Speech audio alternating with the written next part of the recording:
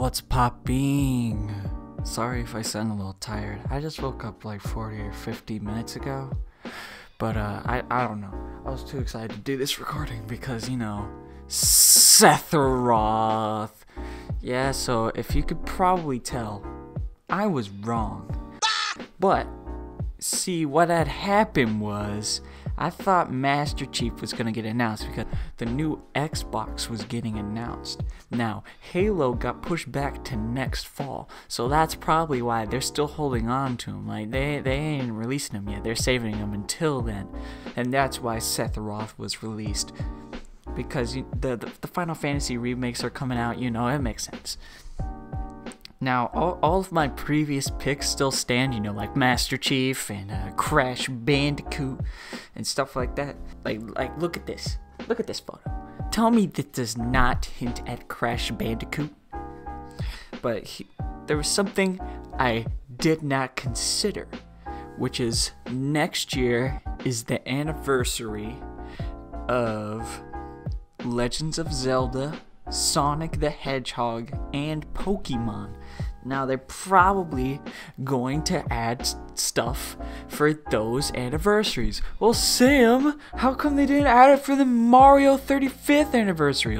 Well, the Mario 35th anniversary isn't over yet, technically until March, but I also feel like they're not going to add in another Mario character or people are going to lose their minds, bro. They're going to be so angry. There's so many Mario characters. I don't even know what else you can add in. They got so bored with Mario characters, they added in a plant. A literal plant. But of course, you know, with the Sonic 35th anniversary, I'm still going with my pick, Dr. Robotnik / Eggman, of course. Then we got Pokemon, which is still Raichu. I feel like Raichu is still a solid pick. I don't actually know a Pokemon. I'm just saying Raichu because I think it would be funny. But for the Zelda 35th anniversary, now that's the one. That's the one right there that most people I feel like are considering, because there's just too many choices of a Zelda character. But going off of recent games, I feel like Impa could be one from the Hyrule Warriors, both of them. That could be a cool moveset. But then also the champions. You know, I feel like the most all-around best character to add in would maybe be Urbosa. She would actually be a really solid character and not super OP, kind of like I guess Link 2. Oh no. But then also Daruk could also be cool because it would be like a mix between Ganon and DDD. I mean, imagine that. And he like rolls around and stuff whenever he's moving, and it could be an attack, he damages you. It would actually be pretty cool if Daruk got in the game. Oh yeah. It's all coming together. Mipha would also be a solid round character. Yeah, could heal herself kind of like Wii Fit Trainer can, and like Robin or Wario can. And it would also be cool if like in team battles Mipha could heal her ally too. You know, shake something up a little bit. And then Revali, I don't want in the game. He's like the one champion I don't like.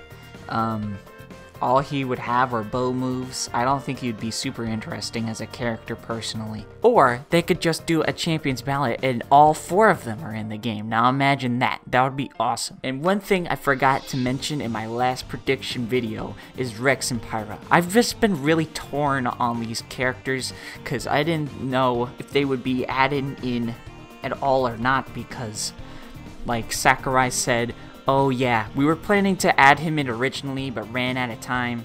He said the perks of the DLC are I get to add in the characters I originally wanted to, which he's done with Byleth and Min Min, which makes me think that Rex will get in. But also Rex is a Mii costume, which seems to be the only thing to deconfirm characters, so I'm just unsure about that.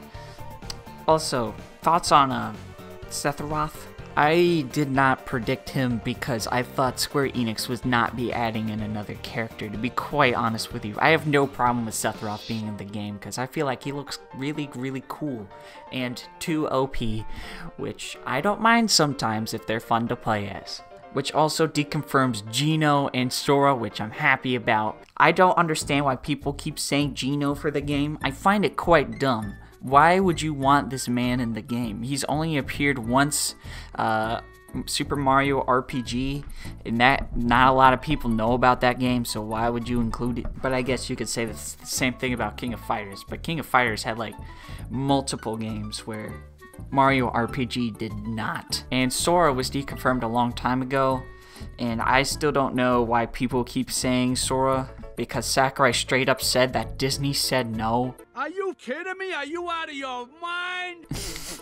It doesn't make any sense to me. But since Sephiroth was the first third-party villain to get in, I started thinking about other third-party villains to get in. And of course, Eggman again. You know, maybe even the flower from Cuphead, you know. Also, I will leave you with this. Has anybody considered Batman or Spider-Man? Think about it now.